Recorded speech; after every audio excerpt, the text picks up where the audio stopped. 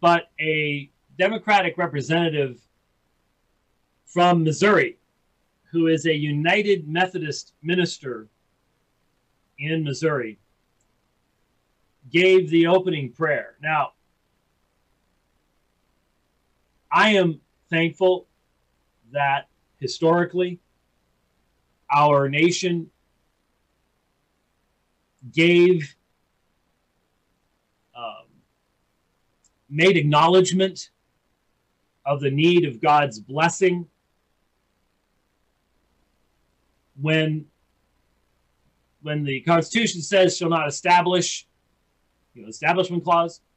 That was because all but just a few of the states already had established Christian denominations in their states, and the federal government was being limited from being able to do anything like that, but they did not say it. The states could not do it.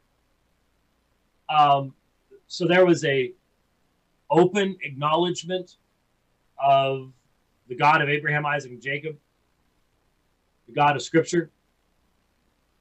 Early court cases in the Supreme Court would frequently quote from Scripture. And here we are today. And at some point along the line, I started getting rather uncomfortable with politicized prayer. Because I believe prayer is worship.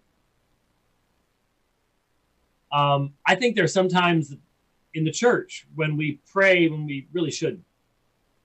If you're going to pray and it's going to be 10 seconds and it's just a formality, is that really worship?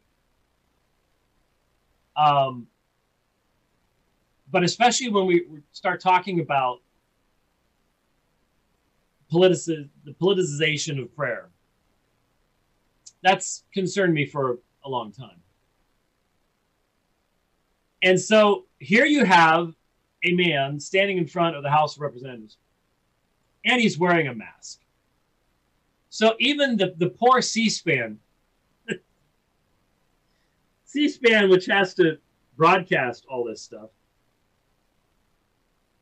they have a computer that's doing an automatic transcript type thing, the subtitle stuff, and creates a transcript too. Well, now it's a mess because it was never designed to try to interpret somebody wearing a mask. But that's what you've got in this insane day. And so here's this fellow, and he starts his prayer. And he gets to the end, and you've seen it. He prays in the name of the monotheistic God and of Brahman, the Hindu God. So he figures he's got the Christians, the Jews, and the Muslims with the monotheistic God. You throw Brahman in, you get the Hindus. And then you just sort of, and by all the other names that we are known, that he is known, it is known, I don't know, probably didn't even use a pronoun. And then he gets to the end and says, Amen and Awoman, and walks away from the mic. And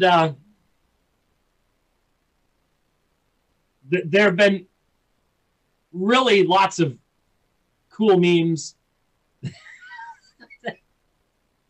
have appeared over the past couple of days. Because all of us who, went to Bible college, maybe went to seminary, maybe taught a few years, decades, we're sitting there going, that doesn't work.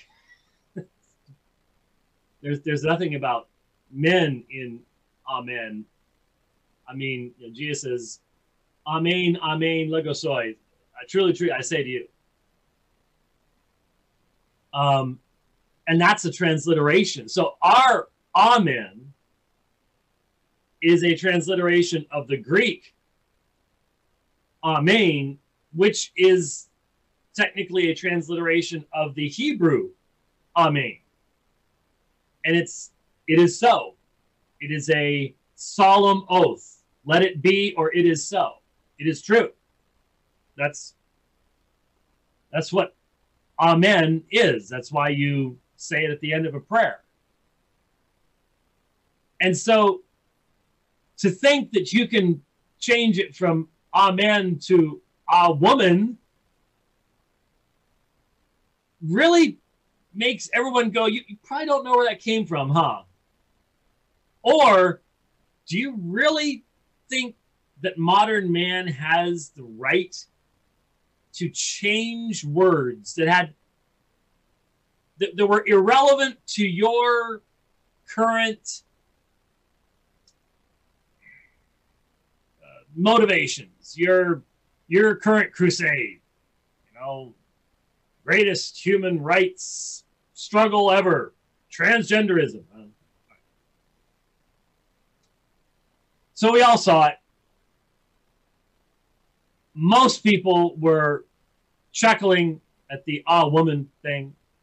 So there's been, you know, we had the Mandalorian. Now we're going to have the woman DeLorean.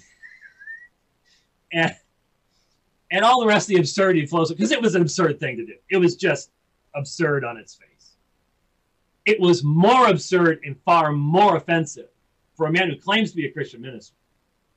Of course, it's United Methodist. Sorry, a lot of United Methodists went Union Theological Seminary a long time ago.